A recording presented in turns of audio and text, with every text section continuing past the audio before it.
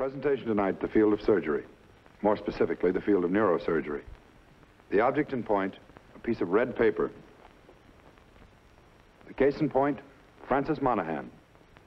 Her story concerns a threat to human life about which a medical doctor can do little or nothing. He can only prepare for it and then do his best to repair the damage inflicted. At this hour, in hospitals all over the nation, hundreds of doctors are standing by to meet this particular threat. They know it's coming, but there's little they can do to stop it. This is the story of one of those doctors.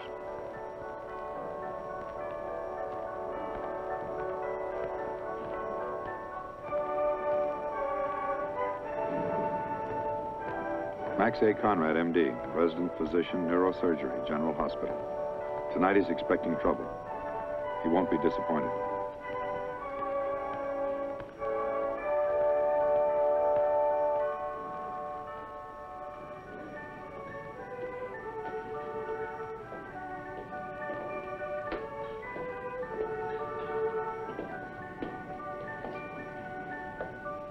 Wake up, Rosie.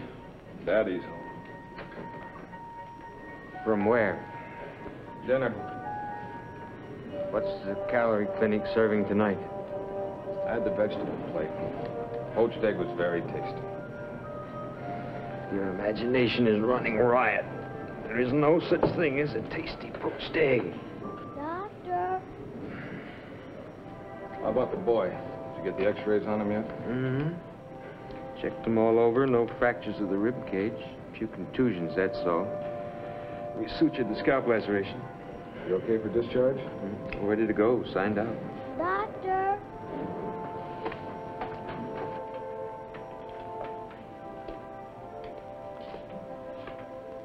How you doing, son? I'm doing all right. Where's my mom? I want to go home. Your mother's waiting just outside. You'll be going in a few minutes, Jerry. You said just as the nurse said. It's not right. Oh? What isn't right? You called me the wrong name. My name ain't Jerry. Well, I was just reading your chart. It says your name's Jerome Adams. Yes, sir. That's right. Don't people call you Jerry sometimes? No, sir. My name is Jerome. That's the only thing they call me. Just Jerome. Jerry's my brother's name. Well, all right, Jerome. Next time you're out riding your bike, don't try to go through any brick walls, okay? Yes, sir. Yes, sir. Here are your clothes, Jerome. Will you let me know when you finish dressing, please? Yes, You ma'am. have just listened to the Christmas Overture, arranged and conducted by Victor Young. Our next selection will... Wheels. Here we go. Never fails, right on schedule. Just about. A little early, if anything.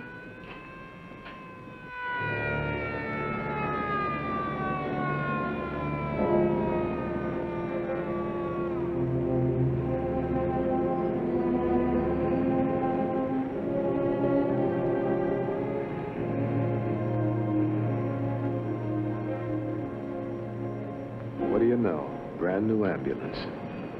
Yeah, how'd they ever guess? They're just what I wanted for Christmas.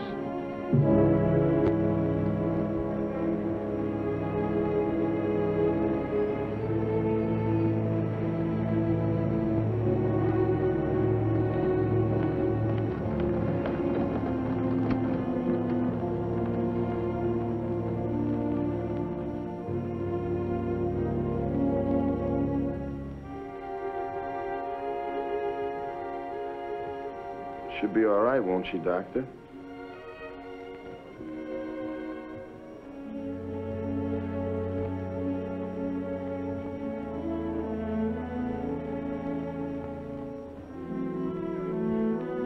Take her on up to 5900, please. Mm-hmm.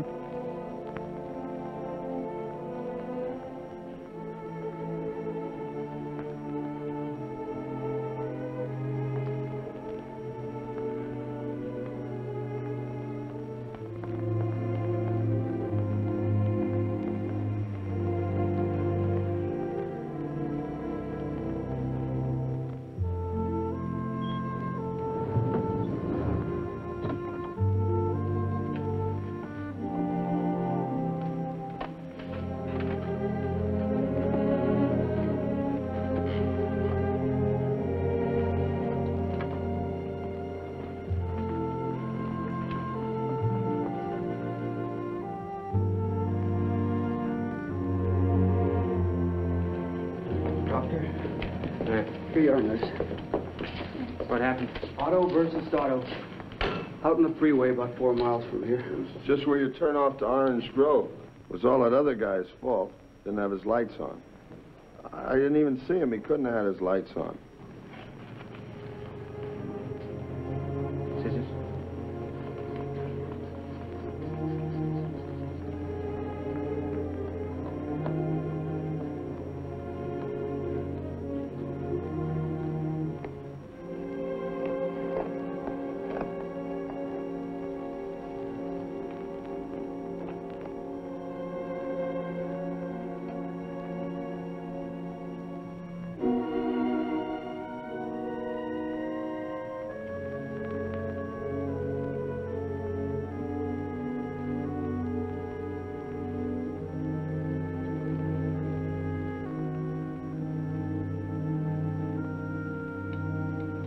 Found shock. Get an IV started right away.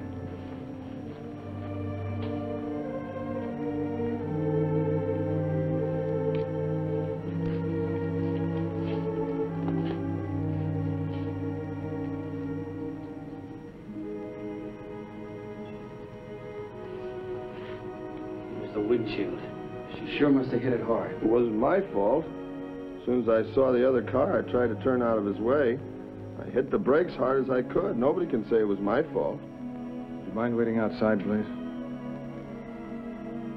I'm just trying to tell you what happened, that's all.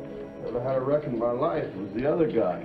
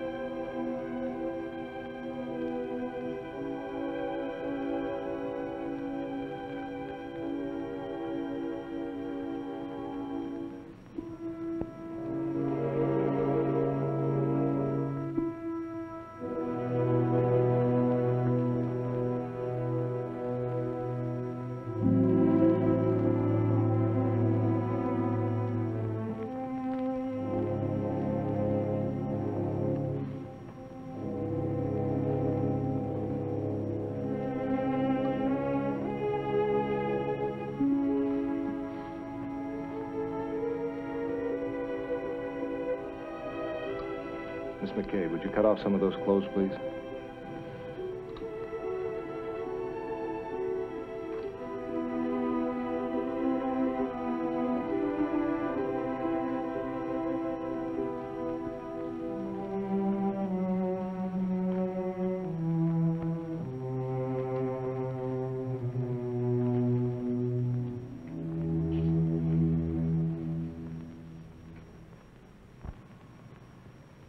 Get a unit of plasma ready. Better set up 3 pints of blood when you're at it.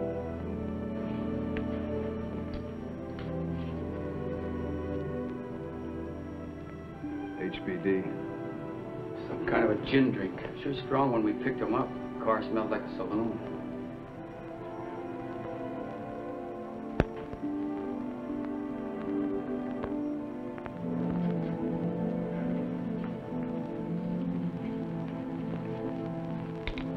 What's your impression? Face is pretty bad. Leg doesn't help either. Better get on an x-ray stretcher. Go to working that blood pressure. Give us a hand, will you, fellas?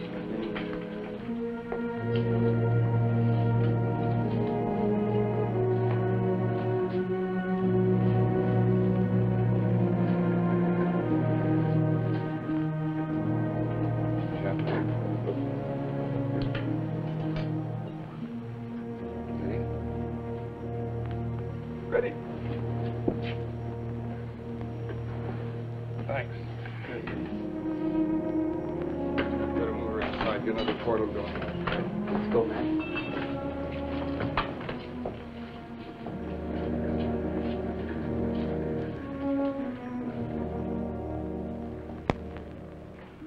How long before that blood's ready?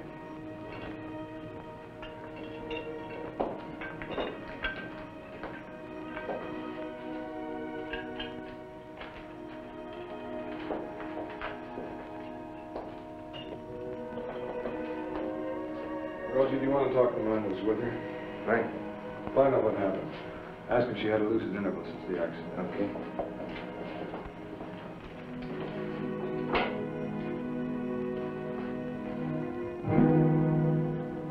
It's too bad. She's such a pretty girl. How can you tell? If you call downstairs and see if we can get the portable x-ray unit up here. She's in no condition to be moved. Yes, Dr. Conley. Tell them we need a skull series, chest film, AP, and lateral of the lower leg. Would you get in touch with the attending physician and call for Ward 5000? All right. I think it's Dr. Wilson. All right. Now, at any time since then, did she have a lucid interval? Did she regain consciousness? No. You're sure of that? You were with her all the time. She didn't talk. She didn't move. She remained unconscious? That's right, I'm sure of it. How much you have to drink? Can you tell me that? I don't know. She had one or two, I guess. We had our Christmas party at the office. You know office parties. Girls let down their hair a little bit. Everybody does. Just once a year. I guess Frances had a couple drinks. How many? Who knows? Just because she's my secretary, I don't follow her around. She was with Joe Taylor for a while, sales manager. Took her in his office. Probably had a few drinks with him, too. Lousy Joe Taylor. How many drinks would you say she had, all told? She was drinking martinis, I think. Maybe she had 4 or 5. I don't know. Maybe more. Okay. Thanks. Wait a minute. Doc, what about Frances? Her mother will probably phone me. What am I going to tell her? Guess you better tell her the truth. But, Doc, what about my wife? It's Christmas Eve. Should have been home hours ago. What am I going to tell her when I get home? I don't know, but you better wipe off the lipstick before you get there. Hey, wait a minute, Doc. It's not what you think. Just a regular office party, that's all. You know, have a few drinks, fool around a little. Christmas party at the office. It's an old custom. That's right. Sure. Some music, dance a little bit, have some drinks, then we all jump in our cars and we all go home for Christmas Eve. All of you? Oh, now, wait a minute. You don't think that accident was my fault, do you? It wasn't. They can't say it was. You believe me, don't you? Doc, you believe me? The girl's hurt. She's hurt bad. What I believe doesn't make any difference. Have a seat.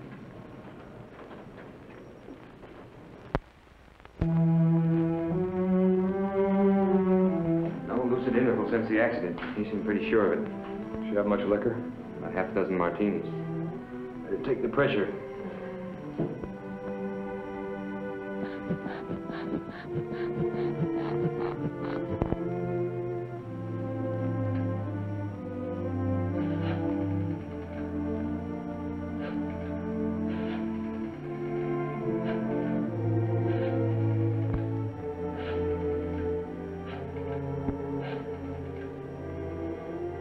Hello.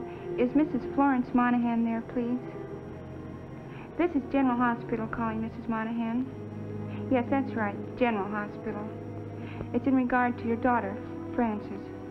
She's been in an automobile accident and she's here at the hospital now. Hello? Mrs. Monahan? Oh, yes, she's alive, but her condition is still serious. No, I'm sorry. I don't know how it happened. Well, you can come down now if you like. That's right.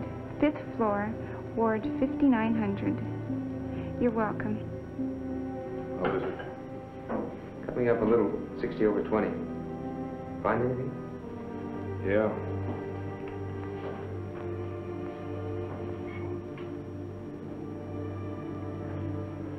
It's not much of a Christmas present, is it? Tough break. How about the X-ray equipment? It's on the way. Good evening, Doctor. Sorry to bother you Christmas Eve and all. No bother. This the patient? Yeah.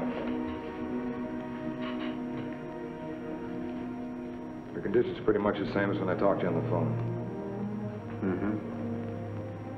No doubt in my mind.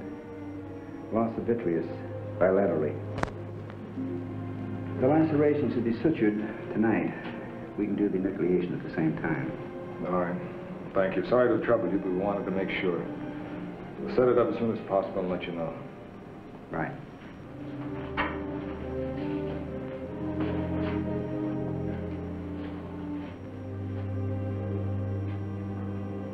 Office parties.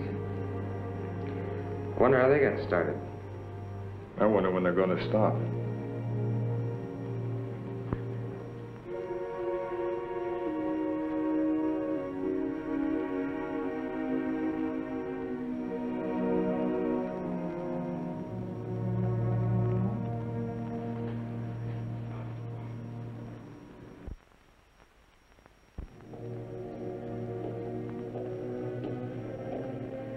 Well, how's she doing?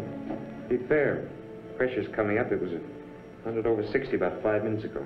Sensorium's clearing. Good reaction to pain. How'd the X-rays look? Not bad. Transverse fracture of the tibia, middle third. Chest film doesn't show anything, though. There's no rib fractures. There's nothing in the skull series except a fracture of the frontal sinus, the outer table. It's lucky. If we get this pressure stabilized, we might be able to pour through this without much trouble. I'd say so. Except for that. And nothing we can do about that. Francis, lie still. Hold your arms still, Francis. Mama, where am I? Where's my mother? Where am I? You're in a hospital, Francis. You've been in an accident. Your mother will be here in a few minutes. Can you understand me? Accident. It hurts. My face. Where's my mother? She'll be here in a few minutes. You lie still now. We're trying to help you, and we can't if you move around. It hurts so much. I don't want to die. I don't want to die. Francis, you're not going to die. You're going to be all right. Now, you just lie still now. Doctor? Hey, doctor. Would you wait outside, please, Mr. Otis? But I gotta get going. Can't you tell me how she is? I'll be right with you.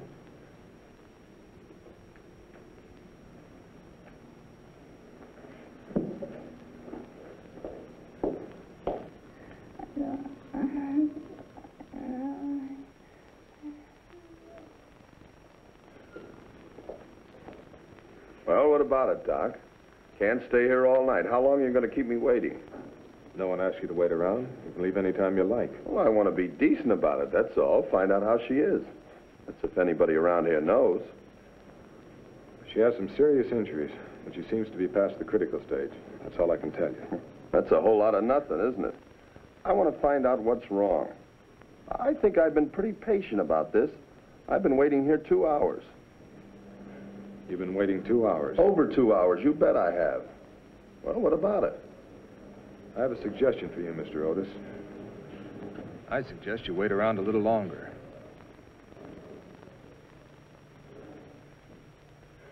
Wait until the girl's mother gets here. You can listen while I explain the condition her daughter's in. Maybe you'd like to do the explaining yourself. That's your job, not mine. That's right. It's my job. But you might learn something from it. You can hear the kind of questions they ask. You can see the heartbreak and misery in their faces when we give them the answers. Believe me, it'd be a lot easier to lie. Tell them a lot of nice, pleasant lies. But you can't. You have to tell them the truth. It's tough, mister. If I could only tell you, it's the toughest thing I've ever done. And it won't be any easier with the girl. Because when the shock clears up, when she begins to realize what's happened, she's going to ask questions. I'd like to have you there, Mr. Otis. I'd like very much to have you there. Because you know what her first question's going to be? You know what she's going to ask? Why is it dark? What do you mean? You said she'd be all right. I said she's out of the critical stage. There's not much doubt that she'll recover. Well, then what are you getting at? Why would she ask if it's dark? Because it is dark, Mr. Otis. She's blind. Both eyes completely macerated. She'll be blind for the rest of her life. What about it, Mr. Otis? Would you like to wait around a while?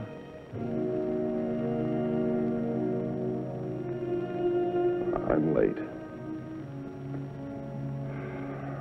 I gotta get home.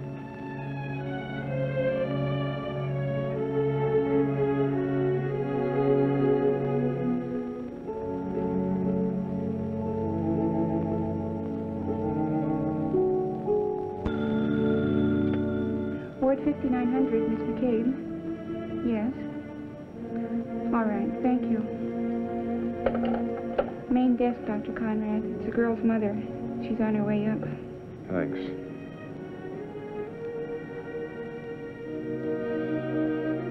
So begins the annual observance of the birth date of Jesus Christ, the Christmas party at the office, and a young secretary, 22 years old, blonde, and until lately beautiful. The first victim is claimed. The long parade is underway. An expensive parade. Its price, countless millions of dollars. Cars destroyed, property demolished, medical expenses, attorney's fees. But the cost, of course, is only a minor item. So are the man-hours lost, potential wealth unproduced. The total's fantastic, but it's only a minor item. Likewise, the time and effort of doctors, nurses, and technicians who, instead of joining the war on disease and contagion, must labor to correct the harm which man inflicts on himself.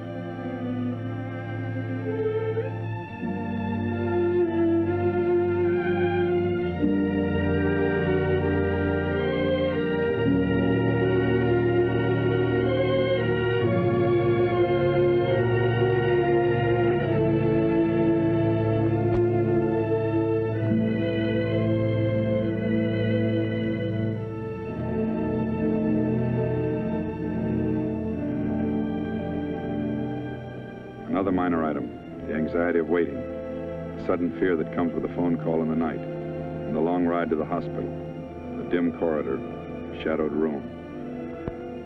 All these and more, only minor items, compared to this. A human life, the first consideration, the most important. Erase the age, the sex, or the color, and it could be the life of any one of us. In this case, Frances Louise Monahan, a human life in jeopardy, placed there not by the casual mistake of a few, but by the calculated negligence of many. So the annual parade begins, to the hospital, perhaps beyond.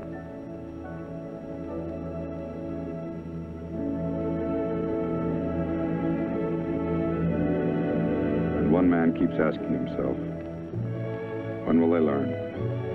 When will they ever learn?